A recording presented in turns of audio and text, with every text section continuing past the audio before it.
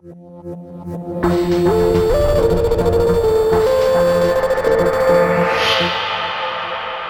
everybody, this is Justin with Digital Tutors, and today's top tip is related to one of the most exciting parts of the 3D pipeline. That's right, UV layout. Alright, UVs are not that exciting to most people, but we'll cover a few things that will make the process go faster and make it slightly less painful. Alright, so I'm going to jump into my here, and you can see that we have our character with a texture map on him. So to get that texture map applied to him, we do need to have a UV layout. If I click on him, you can see what that UV layout looks like. Here in the UV texture editor, you can see the texture applied here, and you can see how those UVs relate. Okay, so it is a necessary procedure that we need to go through to be able to get the textures and normal maps and things like that applied to our characters. There are a few tips that we can look at, though, to make this process go by a little bit quicker. So let me look at one that the UVs are slightly different here. And so let me jump back in to the texture editor down here. And so here you can see that we've got things changed up a little bit here. Things aren't quite done. And so one of the things that I like to do when I'm laying out UVs is I'll usually do an automatic map on many of the pieces, unless it really is close to a cylinder or a spherical shape, which can get you closer. I'll just kind of start with an automatic map. And so in cases like these jeans, you can see that we have these laid out with a nice seam down the middle, and they're kind of unfolded into this sort of cylindrical shape. When you do an automatic map, if you have any geometry that flows kind of underneath this thickness of the jeans or up at the top, it'll often lay that out into something like this. So you'll end up with geometry that really should connect down here to the bottom of our cylinder, but it's laid out up here in not always a straight line. So some of these are connected, and some of these are in a kind of a circular shape, which is not really what we want. So if we come in here and start to just move and sew, some of these will work. We can come in, start to move these together. But you can see here we've got the seams at the wrong spot. And then when we get to kind of like these, if we just move and sew those are going to be kind of a pain to sew together. So usually what I like to do when I come across this is just isolate these. So I know that this is going to go onto the part of the jeans down here. And then we'll just select all the edges, and I just will cut them all. So what I've just done is selected all those, just hit cut. Now everything is separate, so that if I come in here and select a shell, they're all separated. Okay. Now it may seem like a pain, but now all I have to do is come in here and select these bottom edges and move and sew, and then all of those get popped into place. Now you can see that they're not sewn in the middle. So when I sew the next row on, I'll just make sure to select all those interior lines, and when the next row gets popped on, those will automatically get sewn together as well. So you can see now I've got these, and I can go ahead and select this bottom row to sew that. There's nothing more that's going to go on the bottom. We just want to go ahead and sew those middle lines together. But if you have geometry that is connected to this, you want to make sure to deselect that. So you can see up here, if I actually just hit move and sew, it's going to move that boot down there. So when you do that last row, you want to go ahead and select those edges and then just control drag across anything that you don't want associated with that. So you could drag across this whole thing just to make sure. But now you can see that all I have selected are those interior edges. So now if I sew, it's going to just sew those together. And then I can take select the UVs and just do an unfold to just kind of clean that up. Okay, and so that enabled me to just grab all those individual faces and pop them down there without even thinking about it. So we have these left, so all we have to do, those are cut apart. What we have to do is select these, move and sew, one more time, move and sew. The last time, we'll just control drag across to get rid of that selection. It's a lot easier than coming in and deselecting each of these individual lines here. And then we can go ahead, sew that together and unfold it.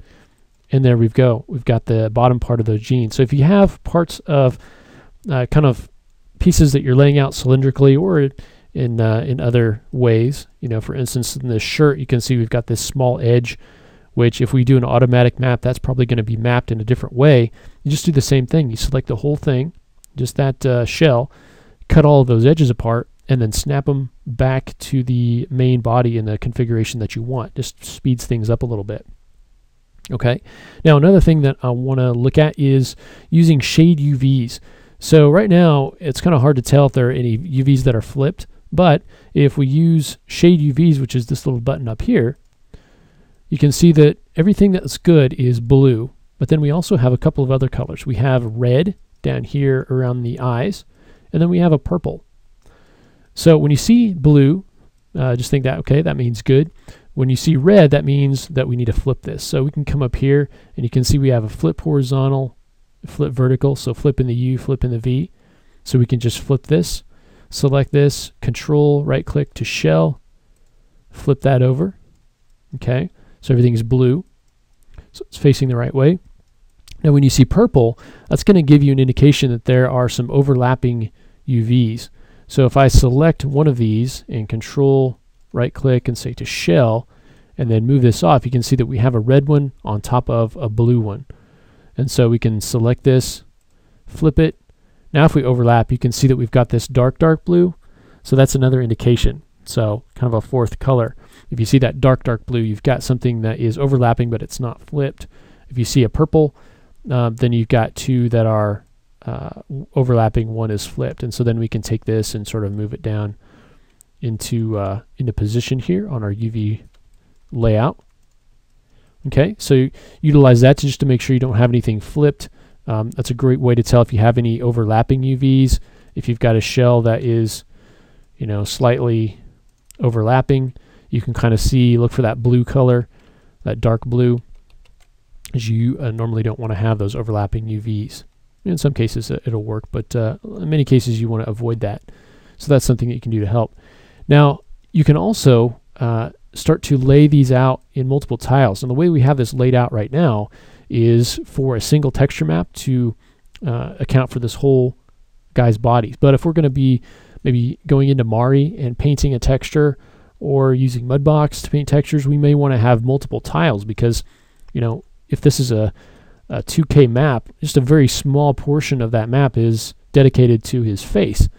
And so maybe we want to have his entire head as part of a single UV map. So we can come in and start to, you know, enlarge this into another tile, which is this next square. Aside from the 0 to 1, then we've got this 1 to 2. And so we can start to lay things out that way.